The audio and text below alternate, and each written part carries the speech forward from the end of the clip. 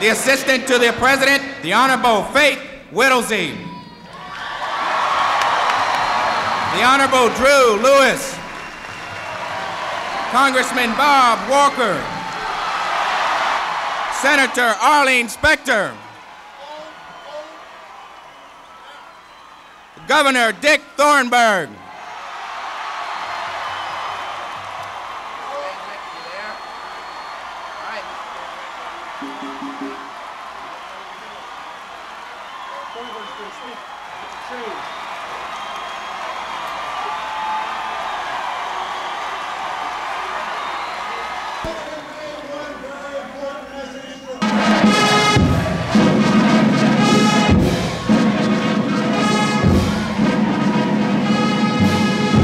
Ladies and gentlemen, the President of the United States.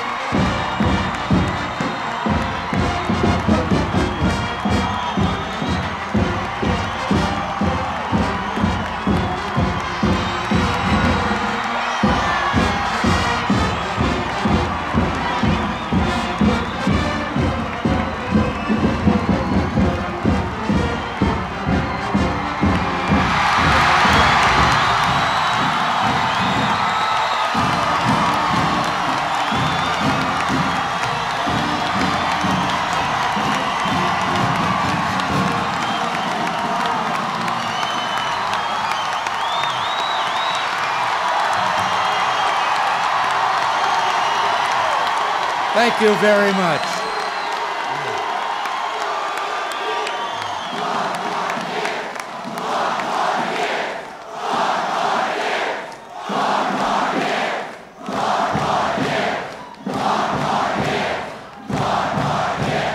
Thank you.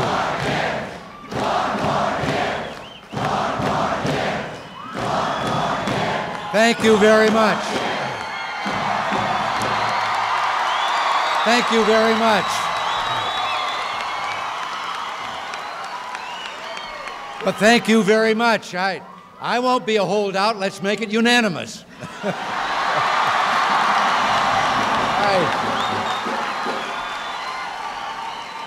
Well, thank you for a most heartwarming greeting.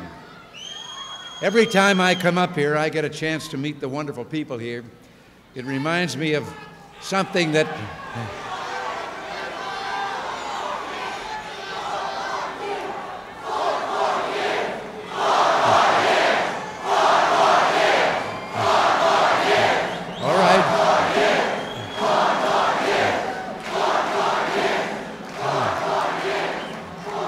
Now, if I say yes, does that make it 8? Thank you. But I've seen something on television, and then just from outside, I heard your response to a line about the saying, "You've got a friend in Pennsylvania."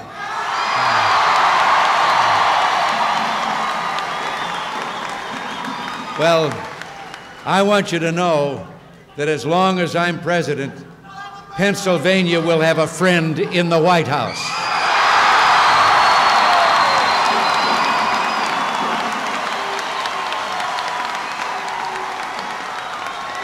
As we approach this 1984 election, and it's just over the hill, it's more than fitting that we meet here in a cradle, one of the cradles of American democracy.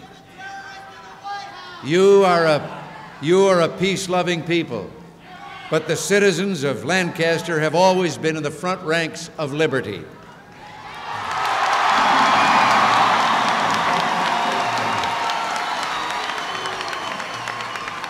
You were the arsenal of the colonies, and your men were some of the first volunteers to fill the ranks of Washington's army.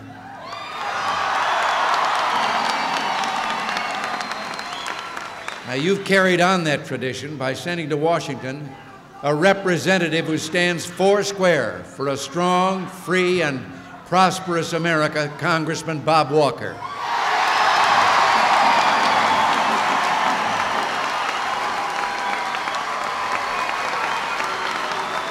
So, I've come here bearing an important message and request. We need Bob Walker in the Congress to keep the pressure on Tip O'Neill, so you send him back up there.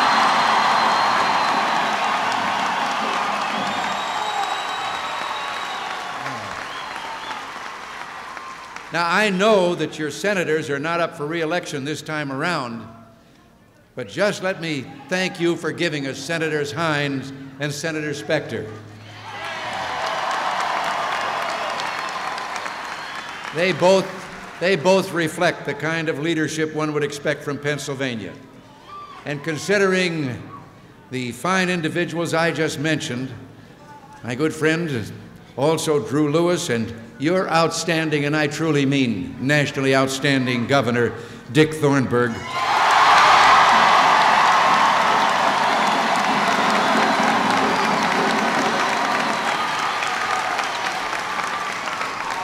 you folks are batting 1,000.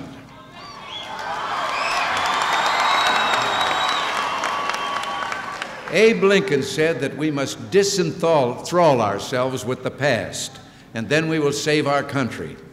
Well, 4 years ago, that's what we did. We made a great turn.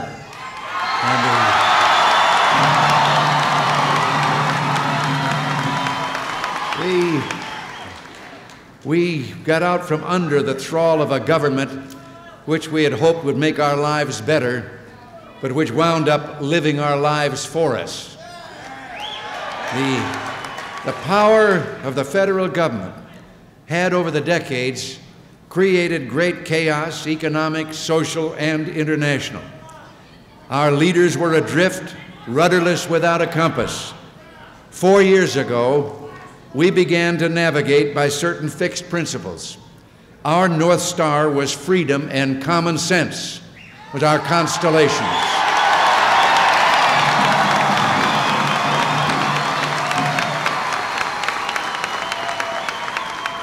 We knew that economic freedom meant paying less of the family's earnings to the government. And so we cut your personal income tax rates by 25%.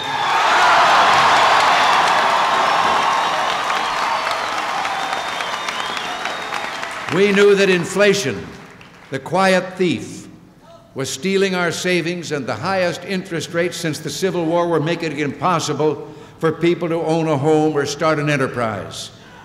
We knew that our national military defense had been weakened, so we decided to rebuild and be strong again.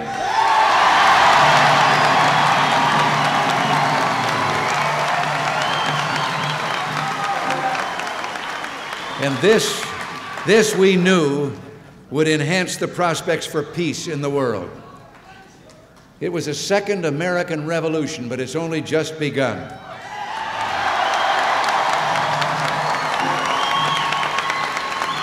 Still, America is back, a giant.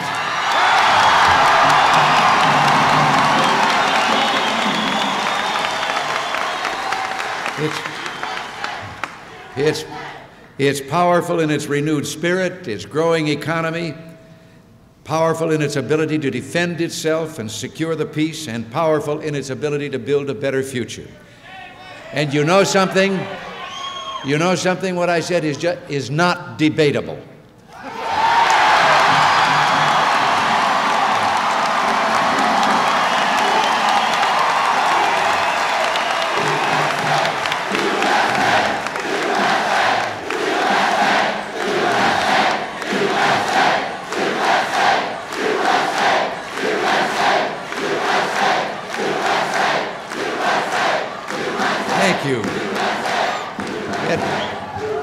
Yet 4 years after our efforts began, small voices in the night are sounding the call to go back to the days of drift, the days of torpor, timidity, and taxes. Now, my opponent is known to you. but perhaps we can gain greater insight into the world he would have us taken back to if we take a look at his record. His understanding of economics is well demonstrated by his predictions. Just before we took office, he said our economic program is obviously murderously inflationary. Now that was just before we lowered inflation from more than 12% down to around 4%.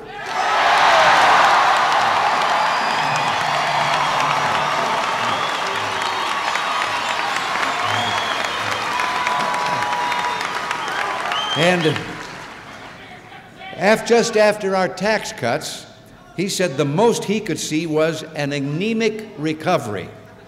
Now, that was right before the United States economy created more than 6 million new jobs in 21 months.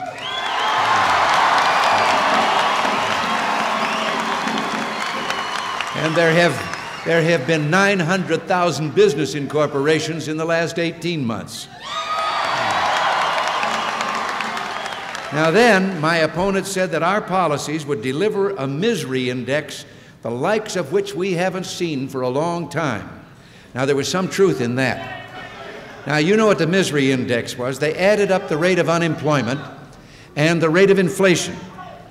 And that was done, they invented that for the 1976 campaign. And then they said that Jerry Ford didn't have a right to seek re-election because his misery index was 12.6.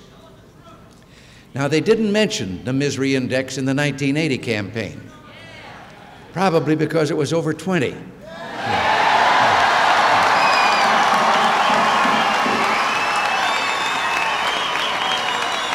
And they haven't been mentioning it in this campaign because it's down around 11.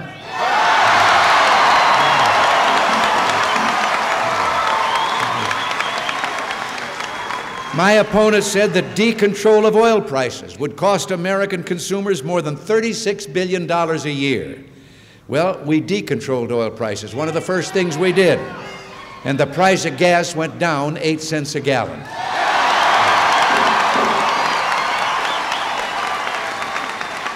Now, you know, maybe all we have to do to get the economy in absolutely perfect shape is to get my opponent to predict absolute disaster.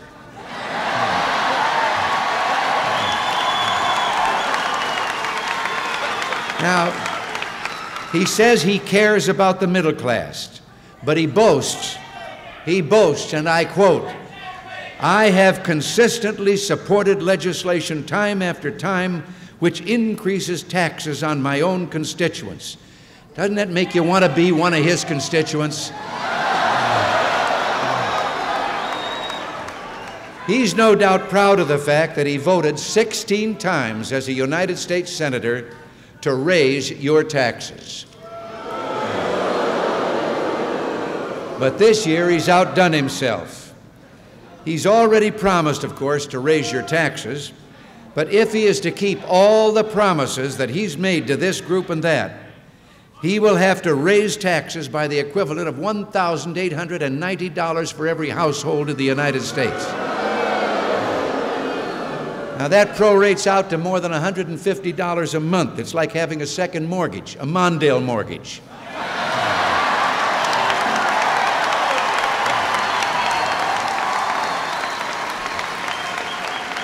His economic plan has two basic parts. Two parts. Raise your taxes, and then raise them again. But I got news for him.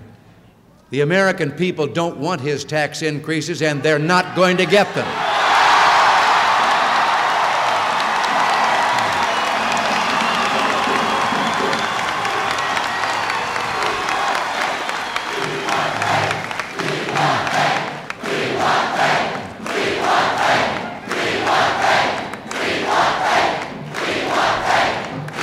Thank you.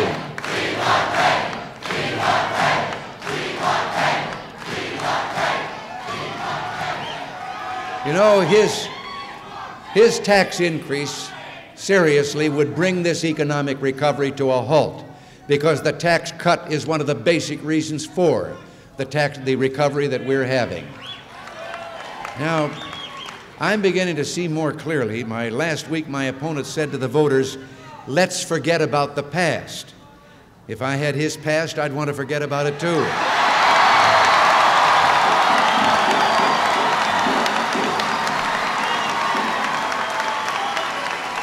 You know, the killer inflation of the Carter-Mondale years was much more than a set of numbers on the misery index. With food prices going out of control, inflation was the unwanted chair at the dinner table. With gasoline prices moving up wildly, inflation was the unwanted passenger in every car. And with home prices and mortgages jumping to levels never seen before, inflation was the unwanted guest in every home. But it's not the past that worries us, it's the future. And I'm even more concerned now because last week,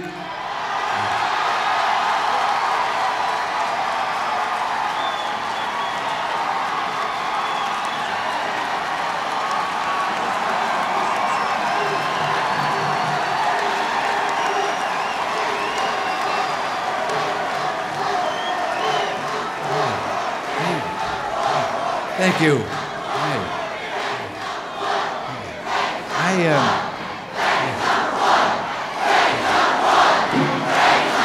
Thank you.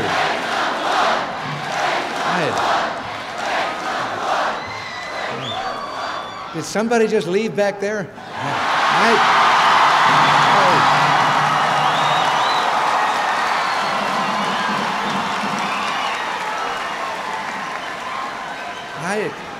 I just took it for granted that was an echo. But as I say, it's not the past that worries us, it's the future. And I'm even more concerned now because just last week my opponent used another familiar phrase from the past. Trust me, he said. Well, the last time we trusted his administration, they took count them, 5 economic plans and nearly tripled inflation. Now, by contrast, we trusted the people. And with just one economic program, we cut inflation by 2/3.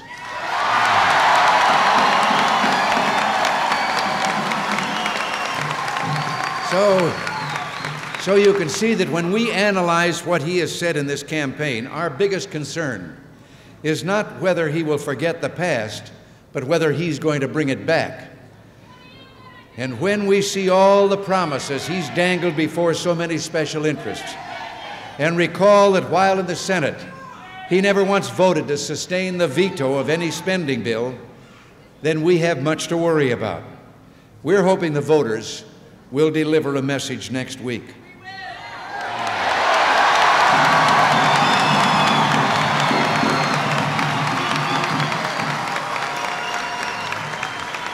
If you do, you'll be saying that you're simply not going to allow them to pick the American wallet again.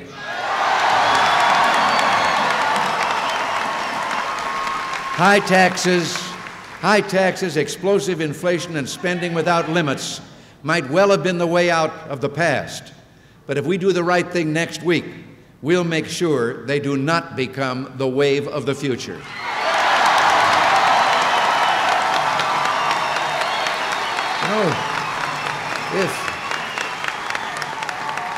If my opponent's campaign were a television show, it would be, let's make a deal.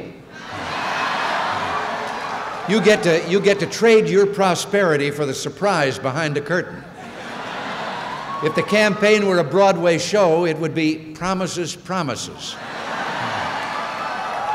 And if his administration had been a novel, a book, you would have had to read it from the back to the front to get a happy ending.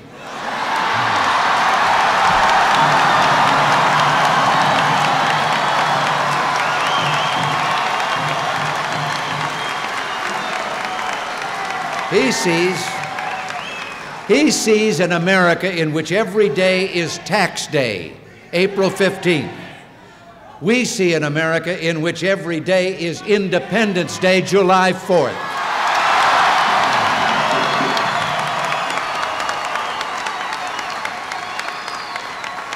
We want to lower your and everybody's taxes, so your families will be stronger, our economy will be stronger, and America will be stronger.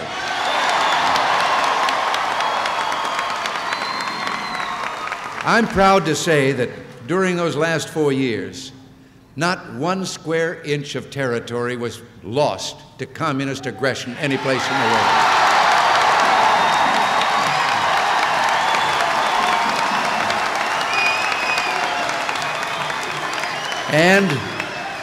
And the United States is more secure than we were 4 years ago. And yet my opponent sees a different world. Some time back, my opponent said the old days of a Soviet strategy of suppression by force are over. That was just before the Soviets invaded Czechoslovakia. And after they invaded Afghanistan, he said, "It just baffles me why the Soviets these last few years have behaved as they have." But then there's so much that baffles him.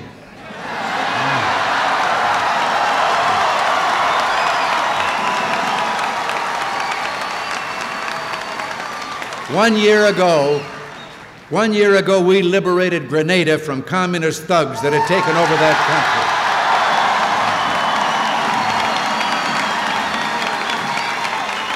Now, my opponent called what we did a violation of international law that erodes our moral authority to criticize the Soviets.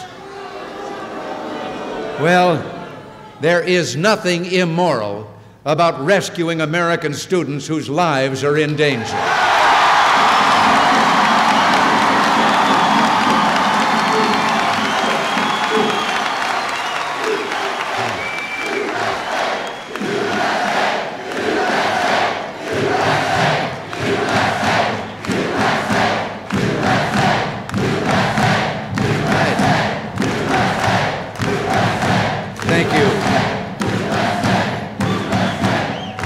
You know, by the time my opponent decided that action in Grenada was justified, the students were long since home.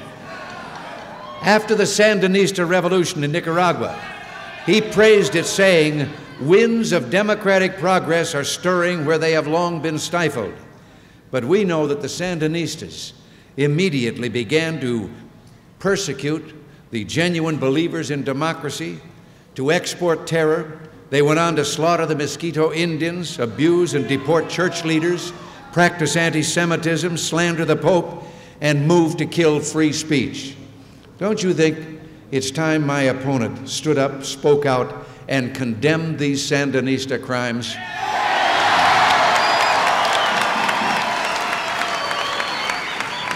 More recently, he failed to repudiate the Reverend Jesse Jackson when he went to Havana, stood with Fidel Castro, and cried, "Long live President Castro and Che Guevara." But let me put this in perspective. The 1980 election isn't just a partisan contest.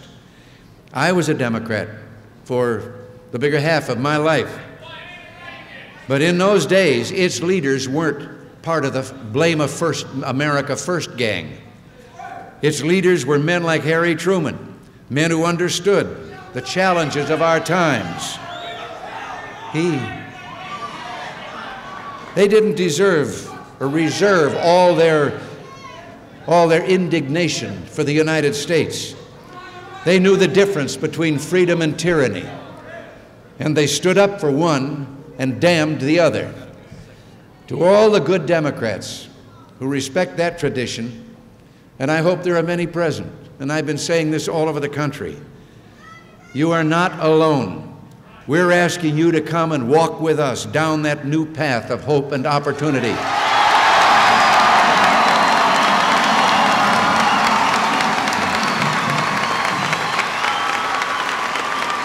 And if you do, it will be that kind of bipartisan act for which this country has renowned and which will salvage and keep a great and powerful USA.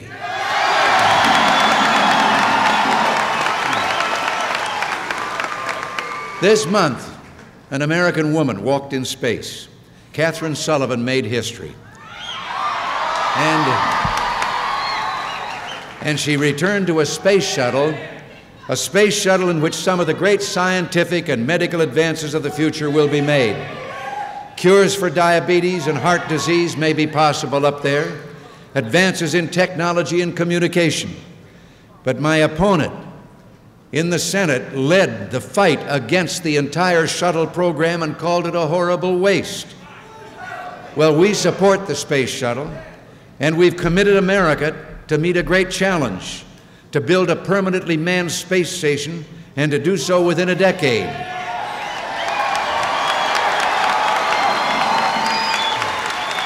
Now, I've probably been going on too long here, but oh, that isn't what you meant by 4 more years, is it? No. The point is, we were right when we made our great turn in 1980.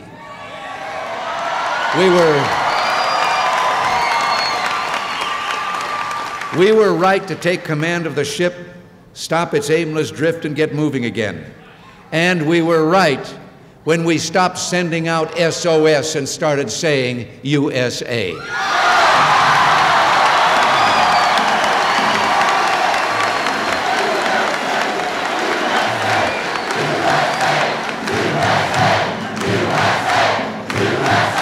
All right.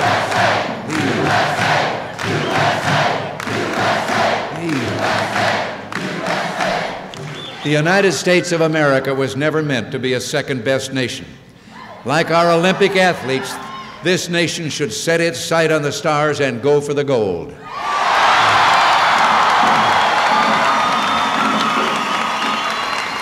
If America could bring down inflation from 12.4 to 4, then we can bring inflation down from 4 to 0.0.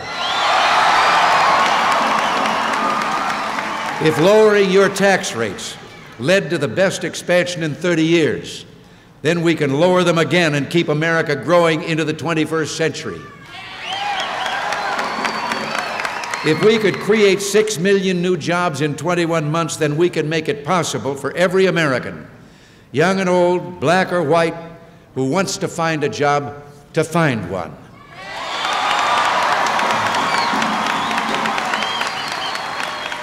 If our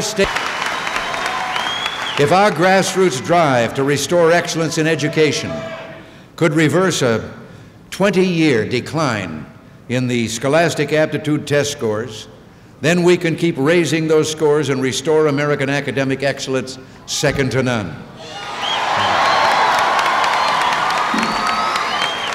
If our crackdown on crime could produce the sharpest drop ever in the crime index, then we can keep cracking down until our families and friends can walk our streets again without being afraid.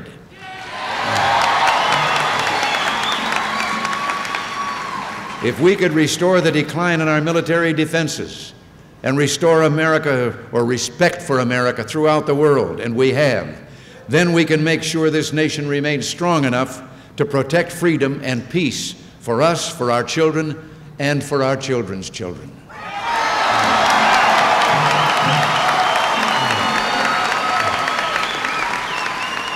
And if we make sure that America remains prepared for peace, then we can begin to reduce nuclear weapons and one day banish them entirely from the world.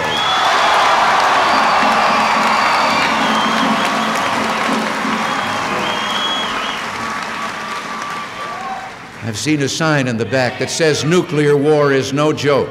Well, that's a sign. I don't know whether it's meant hostilely or friendly, but I'll tell you something. I take it friendly for this reason.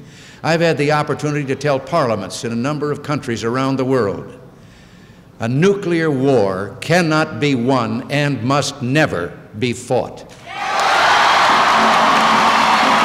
Then America will become a nation even greater in art and learning, greater in the love and worship of the God who made us, and who's blessed us as no other people on earth have ever been blessed.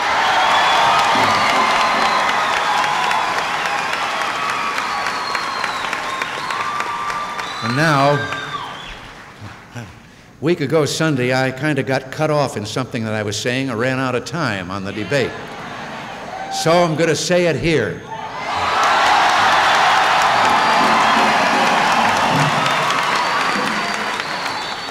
to the young people of this country,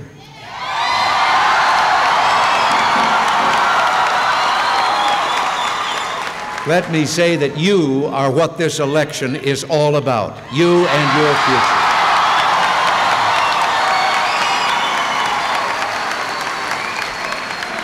future. Your generation is something special.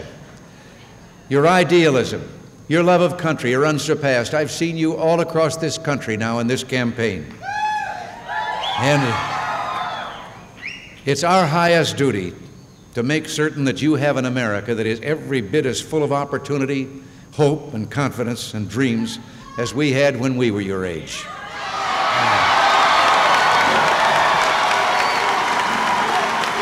You know,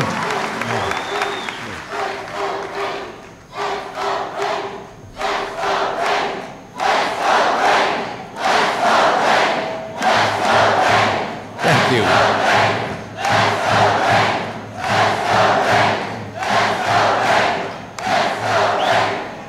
Thank you. Thank you. I must tell you, speaking directly to you young people, my generation and a few other generations between mine and yours, we came into an America, we grew up in a land where we took it for granted that we could dream and make our dreams come true, and there was no limit to how high and far we could fly on the basis of our own ability and determination to do so. And what I was going to say on that Sunday night was, those other generations I've just mentioned, my own included, we have a sacred obligation to turn over to you when it is your time to take over, to turn over to you an America that is free in a world that is at peace.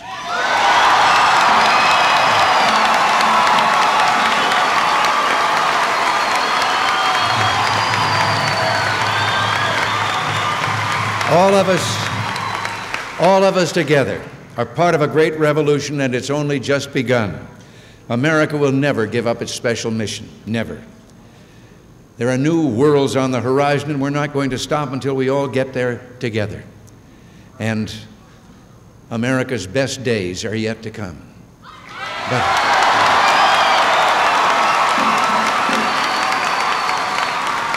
But it depends. We're coming down to the wire. And I tell you, stop reading the polls. Don't let anything keep you on November 6th from getting out there and doing what we must do and seeing that your neighbors get out there and get to the polls.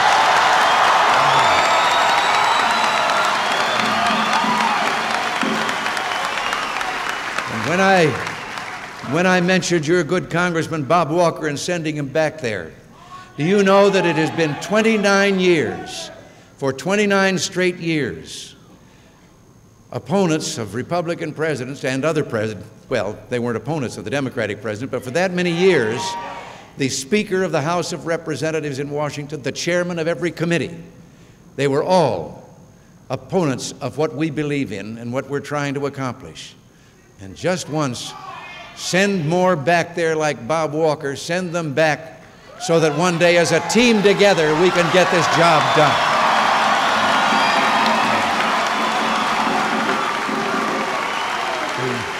And now I'll just finish by saying something that I know will drive our opponents up the wall, but I enjoy saying it. You ain't seen nothing yet.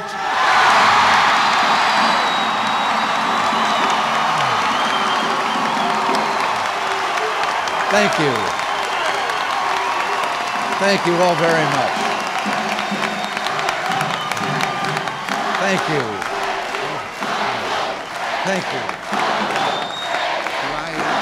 Stay right here. Okay.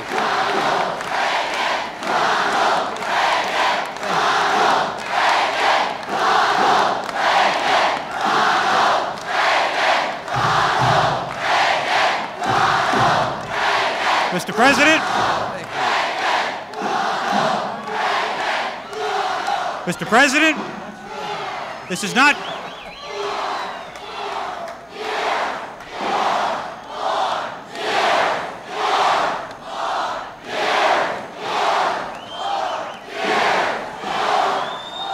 Mr. President,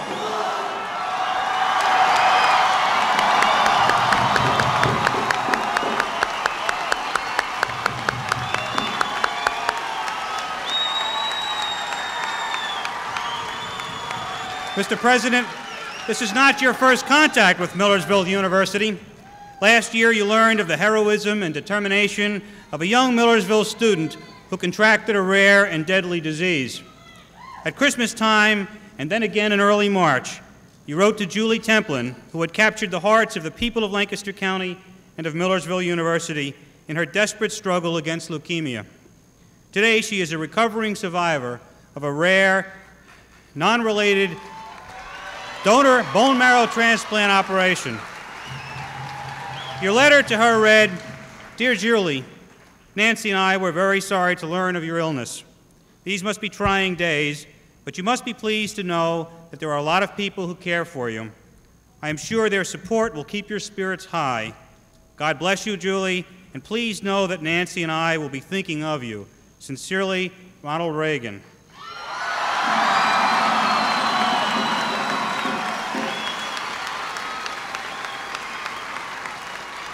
Mr. President, today Julie is back in her classes here at Millersville and doing well. She would like to present you with red roses, the symbol of the Lancaster community, as her way to express her gratitude for your caring support.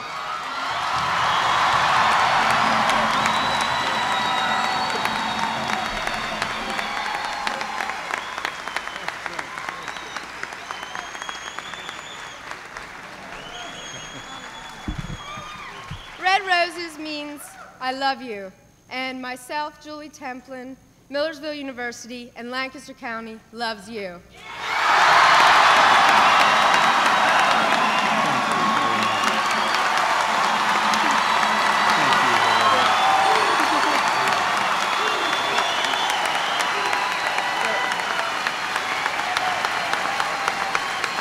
I have 3 small requests, and one is I'm a communications major, and since you are called the great communicator, maybe you have a small tip for me. You really mean that? I do. Yes? Yes. Yes, I learned it by accident once when I was Dutch Reagan back in Iowa, broadcasting Major League Baseball and Big Ten football back there. And I started getting letters that told me that I sounded as if I were talking just to them, the people listening on radio, and to them personally, each individual. And I couldn't figure out, well, what am I doing that causes that? And then I realized that every time I had some little aside or something that I wanted to sneak in, I knew that at a local barber shop, there were a group of my friends who listened every day there to the ball game. And I was saying those things for them. Well, of course, it sounded to everybody else that was listening as if it was being said to them. So just remember, never look at that microphone and think you're talking to a million people. Just think of somebody you know and love and talk to them.